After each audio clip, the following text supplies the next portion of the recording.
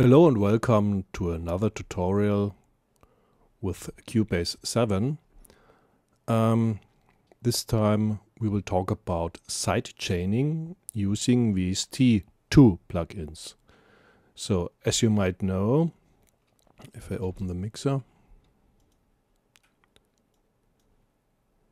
when you use a vst2 plugin, there is no sidechain button. But this plugin is able to perform sidechain. Now the question is, how do I set up this plugin in order to get this functionality? And this is what I'm going to show you today. Right. For this purpose I set up a bass track and drums. And it sounds like this. Wait a moment. Bass is missing. Right. So let's turn this off. So that's the track. Well, extremely complex, but it is serving the purpose. What I want to do now is I want to duck the bass with the drum sounds. Okay, so the first thing we have to do, we must build up a group channel in quattro configuration. This is necessary because we need actually 4 inputs for the vst2 plugins. The first and the second input is for the left and for the right side, and the third and the fourth input is used as sidechain input. And therefore quattro is the ideal configuration for building up this. Okay, let's call it bass group. Okay, the next thing to do is we want to run the bass through this compressor. So I'll move it here, switch it on, and route the bass to the bass group. Now the bass is connected with the bass group, but the sidechain isn't connected. So if we listen to the track, we won't hear any sidechaining.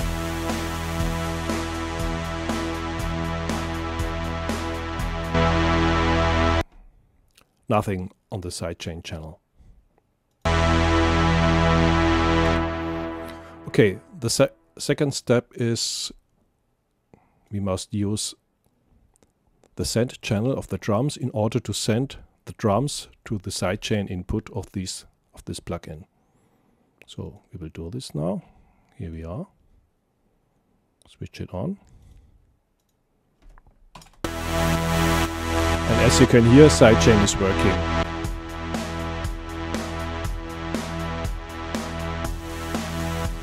And you can also see the compressor is pumping now. If we listen to the sidechain input using monitor, sorry. So this is the sidechain input and it's working. And what you can see here, we also used a key filter in order to filter only the low frequencies of the bass drum. If I switch off the filter, then you will hear the signal in full spectrum, and then I put on the filter again. Right, that's about it. Very important, before you use the compressor, you have to switch the routing to stereo sidechain, otherwise it won't work. Okay, what I'm going to explain now is how exactly the routing is working.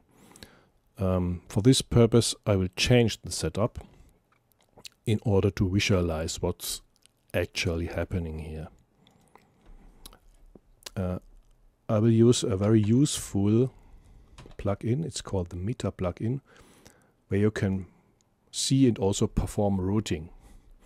So this is the default routing of the bass group, and as you can see here, you have got 4 channels because this is a quattro bus.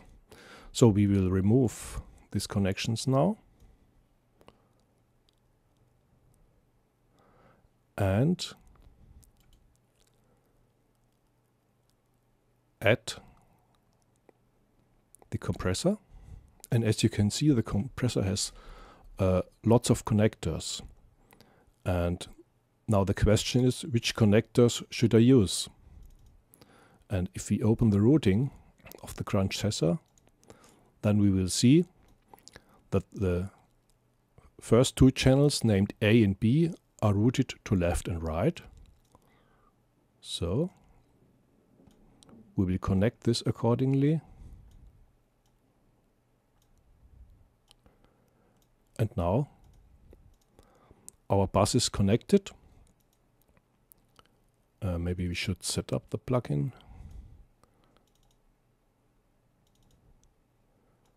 I will just copy these settings.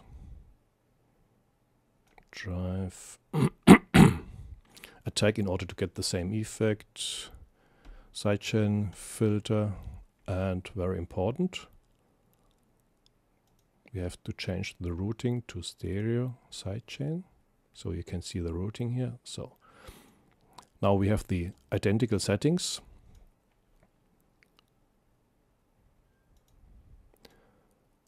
Okay, but sidechain is not connected yet, so we will hear no pumping.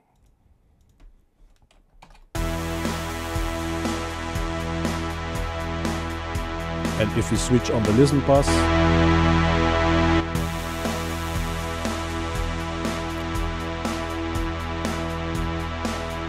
nothing is going on here. Okay, so now we connect the sidechain inputs.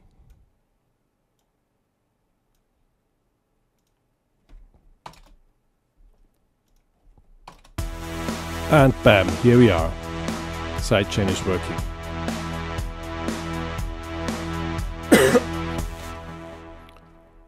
So that's about it, how sidechaining works with VST plugins using a quattro bus. So you could switch off this tutorial now, but if you like more, I will do some more tricks using the capabilities of the Meta plugin. So this is going to be experimental now. I don't know if it works. I disconnect the pins. And what I want to achieve now, I would like to build up multi-band sidechain ducking. So the idea is to only duck the low frequencies of the bass triggered by the drums. And the first action is we have to split the audio input in a lower frequency part and into a higher frequency part. For this we use the so-called crossover. And the crossover gives me 1, 2, 3, 4 stereo pairs, so I can split the input into 4 frequency bands. I will only use the lower band, ranging from 16 Hz to, say, yeah, it's about 200 Hz, or let's say 250, and we won't use this band. Well, okay. So this is meaning 22,000 Hertz, so there is no limitation in the frequency spectrum happening here. Okay, what do we do now? We connect the audio input into the crossover filter. So this is hopefully going to be the lowest frequency band. This will be connected with the compressor and connected with the audio input. So the remaining frequencies will be connected without compression. So we connect them here here, and here.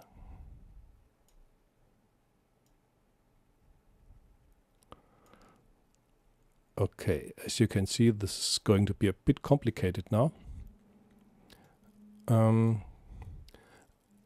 what is still to be done, we connect now the other two inputs again with the sidechain input of the compressor. So, this is now a multiband setup, and I hope it works as expected. Let's start.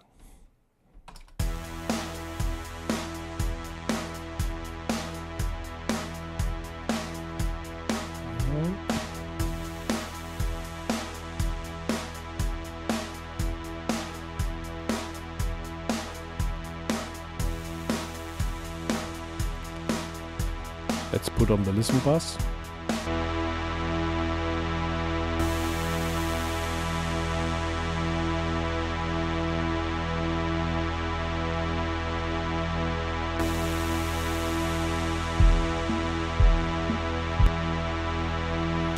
Well, the compressor is working, but actually not doing what I want, so something went wrong.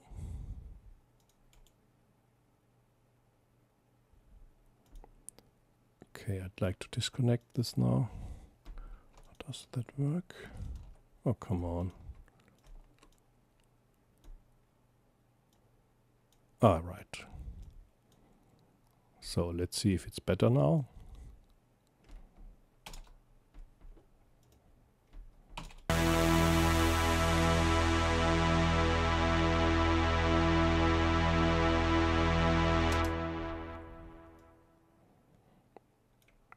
Still not working? Huh.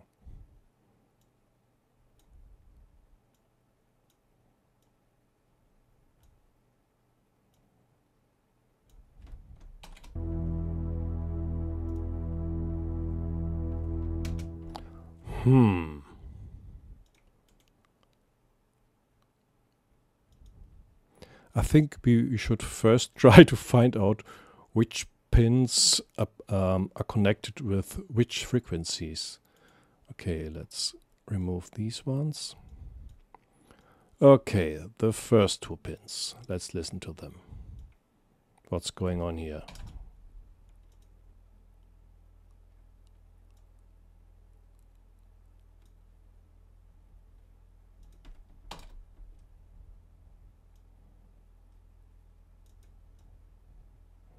Nothing.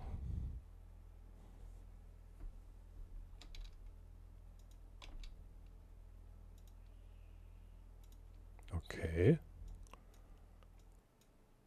The second pair.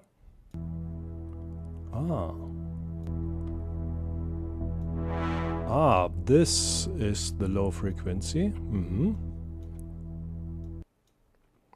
And the third pair. These are the high frequencies. And the last pair. Nothing. Okay. So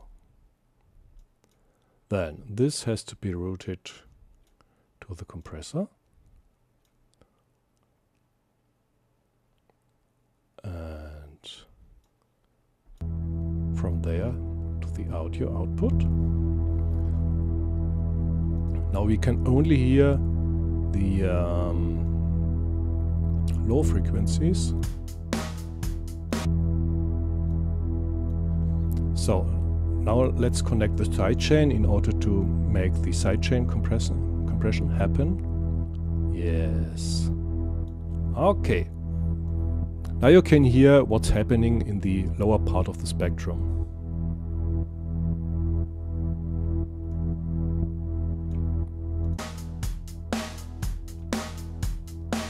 So now we have got the bass ducking we wanted to achieve, and now let's connect the other frequencies.